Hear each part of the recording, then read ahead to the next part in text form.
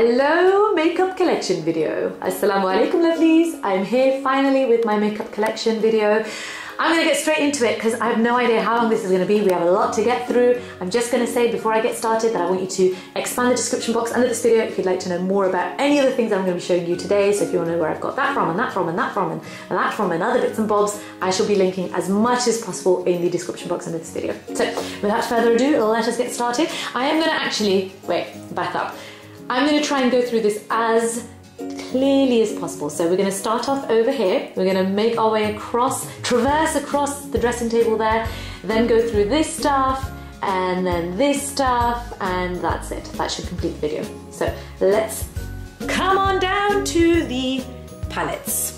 I usually sit here and do my makeup, and for me it's important that everything that I use most frequently is closest to me. It's all going to be to hand. So I've got all of my palettes over here. They have really been whittled down, my palettes have, over the course of the past few weeks in particular. If you want to know how I declutter my makeup and how I organize it, I have made a video about it. I will link that video in the description box of this video, so go and watch that if you want to know how I managed to really come down to the basics of the most needed stuff as far as makeup is concerned. So this is my Urban Decay eyeshadow palette. These are all the favorite eyeshadow palettes of mine that I've kept nearer the front here. So I've got my Tom Ford quads here, my Charlotte Tilbury quad, and then this kind of moves towards the larger eyeshadow palettes that I don't use as frequently, or the face stuff. So I've got my Kat Von D Shade and Light palette here. This one's really good. I've got my Anastasia. I don't use this too often anymore, funnily enough. The banana pad I used to use loads. I don't know if it's dried out or what, but I don't use it too often anymore. As you can see, I was kind of hitting pan there, but I never got to finishing it. I keep it there anyway. And then these are single pan eyeshadows by Makeup Geek and Inglot in there. And then I've got some bigger palettes, my BH Cosmetics Morphe eyeshadow palettes at the back there. Let's have a seat, shall we? This is my hijab pin box DIY, baby. This is kept on my dressing table because this is where I sit and tie my hijab. So it sits just here. Then I've got my brushes. These are all really, again, narrowed down to my most frequently used brushes. Brushes are a thing for me. I have, or had, a lot of brushes. A lot were given away. Some are in storage, but these are my favorite brushes for the time being. Again, these kind of get switched up now and then when I get new brushes. If I go and buy some, or if any companies send them to me, I try to keep the best brushes, the ones that I find give me the best result, because brushes are so important when it comes to makeup out here in front of me. They have to kind of be here on my dressing table and get used. So I've got my face brushes here. These are all the large and small face brushes. These are more for base. These are more for blush, contour, highlight, things like that. They are sitting in pen pots, and these glass vase fillers are from IKEA. They are so useful. On this side, I've got my eyeshadow brushes. So these are my most frequently used eyeshadow brushes in the first pot. And then these are more backup and kind of blending brushes and the sidekicks to these brushes, if you may. So I like to keep everything kind of methodically laid out without breaking my back. So these are the brushes that I would probably use first of all, so do my eye makeup and then move on to the face brushes here. I like to keep out here in front of me makeup that I'm either keeping for a video, so upcoming videos, or if there's something that I really want to use and try out, rather than to kind of pack it away or put it into storage, I like to keep it out in front of me. So sometimes I'll have random makeup bits out here as well, or kind of more to the side or up here. I've got these Too Faced foundations out here because they are pending to be used in a video. Ooh. This is my favorite foundation at the moment. It's the Too Faced Born This Way foundation. I use the shade Warm Beige. I keep this out here because, well, why not? It's the foundation that I'm using when I put on my makeup, so I like to just kind of keep it out here rather than to put it away in a drawer. These are all of my RD concealers. Hashtag squad goals, love them. I leave all of these out. This is the one that I use most frequently. I've been playing around with the other colors to see what else I can do with them. So for example, the darkest shade, although these are specifically marketed to be under eye highlighting concealer, so you can see they give that highlighted look under the eye. Oops, sorry camera. I've been playing with the darkest one and using it as a corrector around my mouth. So that's why I sort of keep these to hand to have a nice play with them and, give you the best feedback. That's my makeup sponge there. This is my Ardea makeup sponge. I keep this out here. It's freshly washed, nice and bouncy. And then this towel, right, let's have a talk about this towel, shall we? People find it quite weird that I have a towel. Whenever they come to, in the beginning they did, now they know, and now they've adopted the idea themselves, so I'm going to share it with you.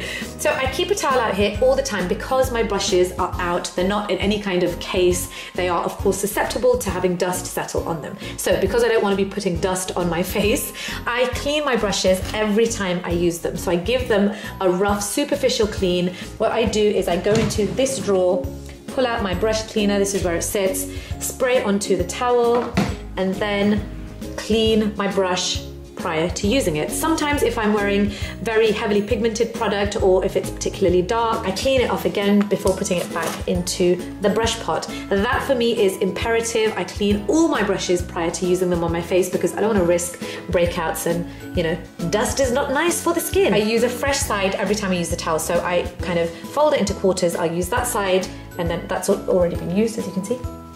And then what I do is I turn it inside out like that. And as you can see, these have been used. So I'm on the last fresh side. And then I turn it inside out. And as you can see, that's been used as well. And so these last me a couple of days. Sometimes I'll use two sides in one sitting. This is a little pot where I keep my lash adhesives. These are my Lashionary adhesives that I like to keep in here. Up here, I have got my most frequently used / fave lip stuff. The majority of these are liquid lipsticks because I'm digging them these days, and the rest of them are my most frequently worn or loved, you know, regular lipsticks. That's my Tarte one over there, love this colour. This is the Fancy Lip Surgeon's lip colour, beautiful pink. I've got my dark, sleek lip colour, love the dark colours these days. Over here, this is, what's it called? I did a blog post on this one actually as well, Mulberry, where I mentioned it in a blog post and talked to you about my dark lip colour current obsession. Ironically, not wearing dark lips today, but there you go. My Chanel lipsticks, Urban Decay, Tom Ford over here, Charlotte Tilbury, beautiful peachy kind of colour. What's this? This is, beep, swear word, perfect. And then the balm lip colours are at the back here. I have raved about these liquid lipsticks, so these all sit out ready to be used. And then my Too Faced melted lipsticks are sitting here at the front as well. I raved about these, especially last year. Absolutely love them. They come in so handy. One of my favourites is this one. This one is the Melted Sugar, I believe. Yes. These are two drawer units that house my blushes and my highlights. Oh, can't wait to get to the highlights. Love that part, always. These are my pink and peach blushes.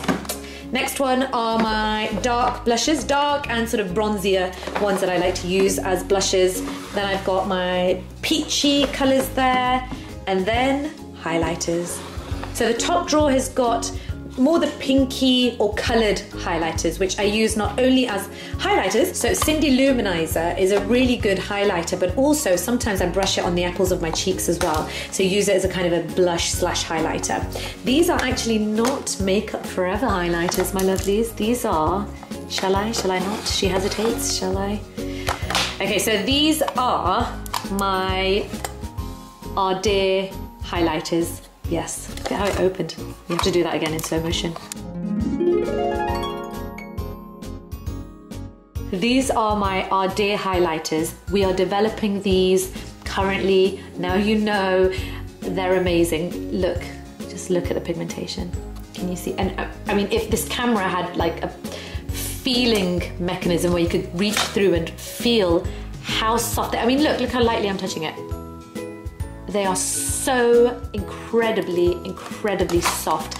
Very, very similar deliberately in texture. It's how we wanted to keep it to designer, very high-end highlighters. So for example, I would say they are comparable in texture. This is, by the way, the highlighter drawer for more opal or more gold highlighters. So for example, this was my favorites not too long ago, my Charlotte Tilbury Bar of Gold highlighter.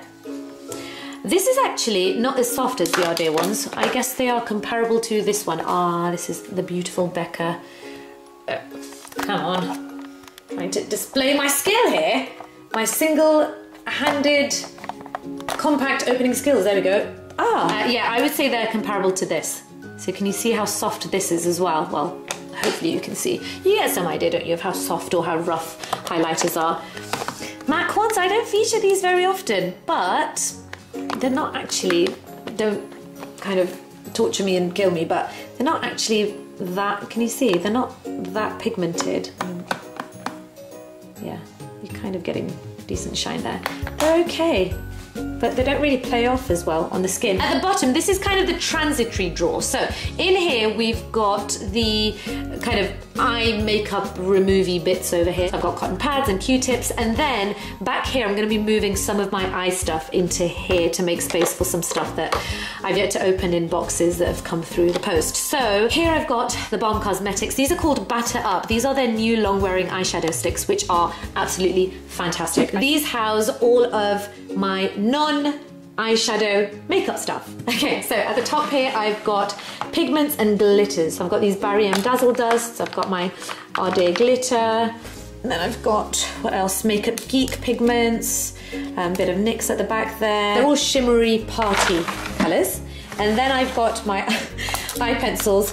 I giggle to myself because it took me so long when I was sorting out my makeup to get to the bottom of which eye pencils I wanted to keep, because you accumulate so many similar ones and a lot of them manage to get very old as well, which of course you don't want to keep in your collection. So I'm very proud of this right now, that they sit in a lovely organized manner in this drawer. Blacks over here leading into the nudes, and then white, browns, metallics, greens, blues, purples, blues at the back there. And then these random eyeshadows and pigments are kind of my less frequently used stuff that I've kind of just put into the back there. I don't use it as often as I do my other eye products. And then at the bottom, I love this drawer. This drawer is the eyeshadow base drawer. This is the drawer that I love because it transformed my eyeshadow game. Yes, you need a good eyeshadow base in order for your eyeshadow to truly look spectacular, or for your blending work to pay off. You want a good color on your eyelids. Like I said, especially if your eyelids are pigmented. It took me a while to figure that out, so here I am giving that knowledge to you. Here you go. Next door neighbor is lip pencils. At the top there, I've got the nudes and the peaches. Then I've got my pinks and reds, and then I've got the deeper and more vibrant colors at the bottom. Okay, now we're on to these two drawers. These two have got more the, how can we say, the tools or the accessories to make up. I've got my Lashionary lashes here. What's this? Oh, I didn't read it properly, they look different. These are the newer lines that I released sitting here.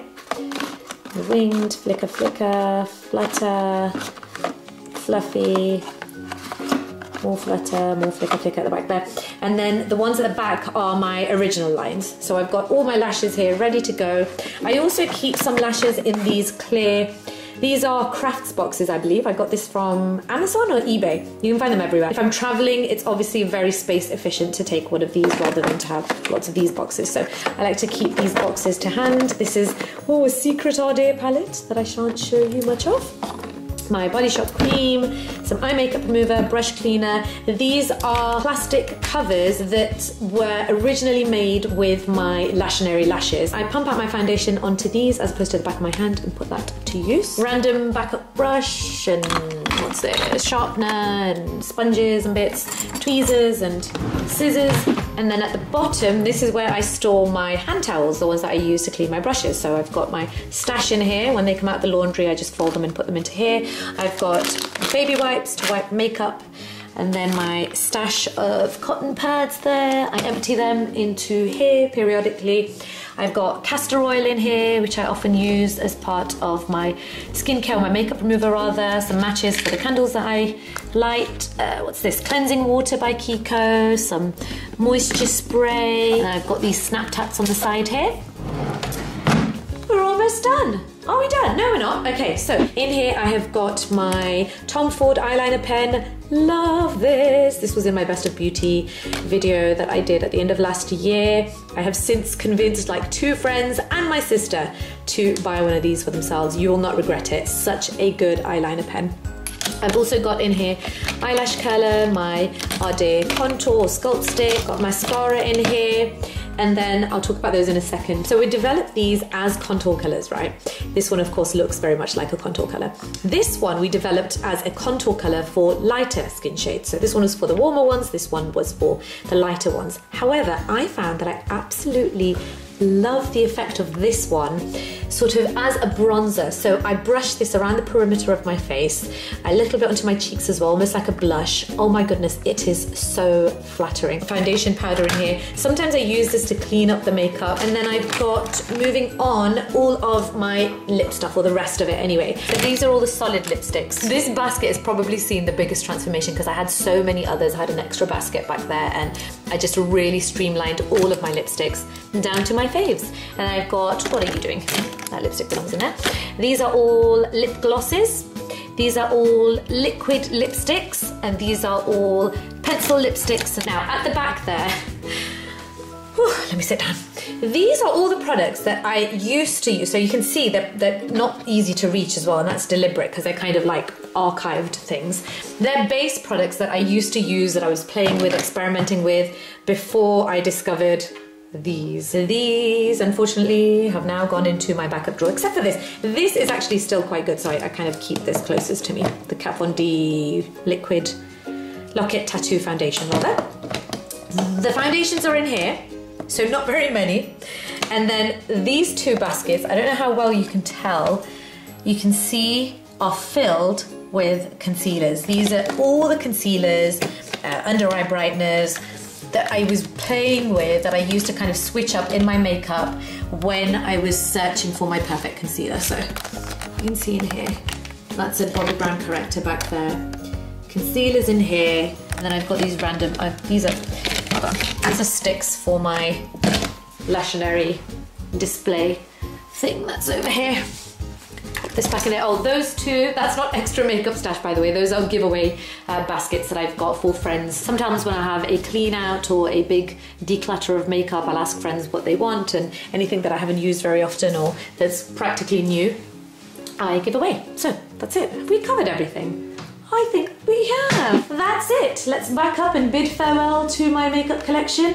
That's everything. I hope you enjoyed this video. Give it a thumbs up if you did. Leave me a comment below and let me know which of my makeup bits you liked the most, or what you have. I will be leaving on this screen here right now 2 other video options. Click on one of them if you'd like to watch some more Amena, and I shall catch you very soon in my next video. Take care. Toodles.